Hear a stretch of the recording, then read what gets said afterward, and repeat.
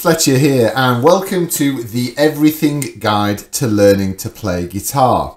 Before we get started, can I ask you please to like this video, subscribe to my YouTube page, really help me grow my online business. And if you've got a moment, just check out all my social media. There's Instagram, Facebook and Twitter, as well as my website. The links are all down there in the description. If you need a little friendly reminder of everything that we've done so far in the Everything Guide to Learning to Play Guitar, then you can follow the link up there in the corner and it will take you to the playlist for everything that we've been through. So we're starting a brand new section in this video. We're doing tabulature, combining the tabulature and the chords to get songs that sound that little bit more accurate to how they really are. All the sheets that accompany every one of these videos is available direct from me. If you head over to my website, the link is down there in the description. I think it's really important, the further down the road of the Everything Guide to Learning Guitar, the further down the road you go, the more important it is that you do get those sheets because you do need that visual accompaniment to go alongside what I'm saying. If you're a student of mine, either in school or over Zoom, then you will get those sheets automatically. So if you're watching this video, then you should already have that sheet. If you're just watching me out there in internet land, then head over to my website where you can download those sheets. If you are still unfamiliar with what tabulature is, then you can find the dedicated learning how to read tabulature video right there in the corner. I definitely advise you to have a look at that one. So let's get to it. All right, so we're doing The Rumble today by Wray. I absolutely love this song. I'm actually doing it. It's not a hugely difficult song to do. Now, sometimes you hear of a song with very explicit or violent lyrics and it's banned from the airwaves. And you think, yeah, fair enough, you can't have songs like that on the radio. But can you imagine an instrumental being banned? What on earth is offensive about an instrumental? Well, The Rumble by Wray was, in fact, banned, which is just the idea of this song called The Rumble, which is obviously slang for having a fight, and this very aggressive sounding guitar. It's just too much for the youth of 50s America. So, yeah, it was banned. But, of course, like most songs that are banned from the airways, it just makes it more and more popular. Now, we're bringing in a little bit of extra music theory. We've got these things called triplets. All right. Now, we looked before, when we did your musical notation, we looked at notes that last for 1 beat, 2 beats, and 4 beats, half a beat. A triplet is identified, here is a picture, by this little sort of brackety, this sort of horizontal bracket with a 3 in it. And that is where you play 3 notes, usually in the space of 1 beat. Sometimes you get those triplets lasting for longer. Sometimes you get them lasting for shorter amounts of time. But, that's what they do. So if you had a bar that goes 1, 2, 3, 4, what a triplet would do to it is make you play da da da da da da da da da da da da. You can hear those 3. 1, 2, 3, 1, 2, 3, 1, 2, 3, 1, 2, 3, like that. So that would be where your triplet comes in. And in this song, in The Rumble, this great rundown of the scale, more on scales later, where it does that, it goes da da da da da da da da da, like so. So it does take a little bit. I mean, it's a tricky little fiddly thing to go all the way down those strings anyway. So you might just want to spend a little bit of time getting that muscle memory of those notes and where they go before you attempt to put that triplet thing in there. But it is just an extra thing that you need to think about, okay? Now, the other thing that we're going to bring in as a first is the 16th note. Now, when we did your music notation, we went up to the 8th note, the quaver, all right, which lasts for half a beat. But we've also, when we did Seven Nation Army, there it is, we talked about fitting notes in between the beat and the and. Well, how do we do that? Obviously, that note still exists, but we haven't shown you a musical symbol for it. So that's what we're going to do now, is we're going to bring in these. These are the 16th notes. They last for a quarter of a beat. So you could have up to 16 of those in a bar. All right, and you do have those in the solo, particularly, of the rumble. Now, speaking of the solo, I have included it on the sheet. I have included it on the lesson. But again, for you learners, it might be something that is a little bit beyond you at first. But for you more advanced guitar players, it's there for you to have a crack at. And of course, for you learners, it's there. Just put a little mental flag in your brain that it's there and you might want to come back to it. Okay, so basically, in a nutshell, we have done the whole song. In the rumble, we have this effect called the tremolo. And that is this idea of where you hear the guitar chord and it kind of goes like that. There's no way to do that and look cool. It's what we call a tremolo effect. All right. And again, you know, for you beginners, you don't have to put it in there. But again, it's a floorboard pedal situation if you can. I'm going to put it in there because it's great fun. So it's sort of the difference between it would be, you know, if I play an E chord, doesn't it ring nicely? Now, if I engage my tremolo effect, it would sound like this. I'm not doing anything different. It's all about the pedal. And that's a great little effect to use sometimes.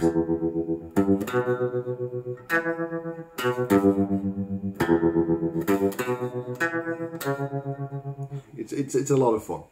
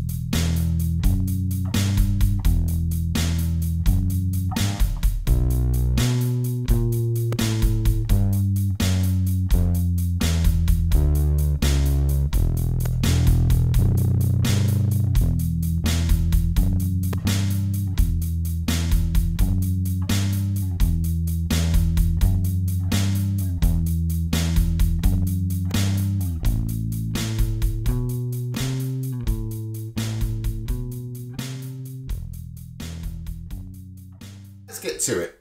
So thanks for watching. Please leave me some nice comments. Please check out all my social media, my website down there in the description. And we'll see you next time, boys and girls. Thanks very much. Bye-bye.